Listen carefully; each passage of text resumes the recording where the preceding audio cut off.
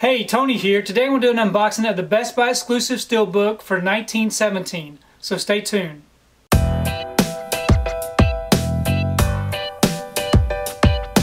So today I picked up my copy of the Best Buy exclusive Steelbook for 1917. Now this does come with the 4K Ultra HD, the Blu-ray, and the digital. Here's the front, and here's the back. If you'd like to go ahead and check out these special features, you can go ahead and pause and do so. I'm going to go ahead and remove this from the wrapper and we can take a closer look at this artwork. Okay, I do have the wrapper off and the J-card removed. Really nice looking artwork here on the front.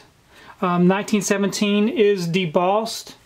It is a black steelbook, so any kind of scuffs is really going to show up on this particular one. Here's the spine. Very plain, no other logos on here. And then here's the back.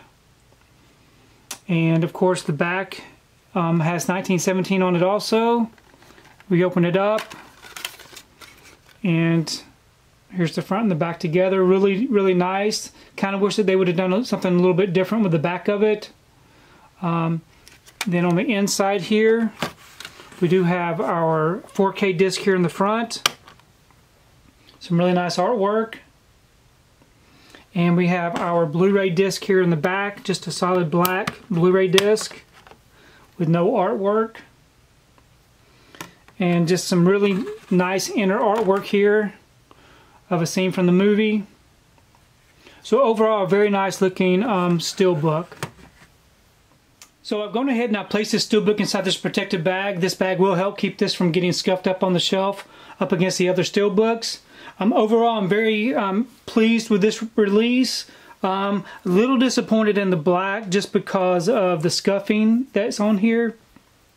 I did notice a few scratches on my particular steelbook, which is disappointing, but I guess that's to be expected. I was unable to go into the store to pick up my steelbook. You know, the Best Buy stores were closed and only doing curbside pickup. Usually what I'll do is on Tuesdays, I'll go into the store and buy off the shelf. That way I can kind of examine the steelbooks before I buy them. But in this particular case, I had to do my store pickup just because of the way that they were running things. But overall, I'm very happy with the look of this particular steelbook. So I also picked up just the regular 4K release. I do like the artwork on the slipcover. It looks really nice. But overall, I'm very pleased with this steelbook release also.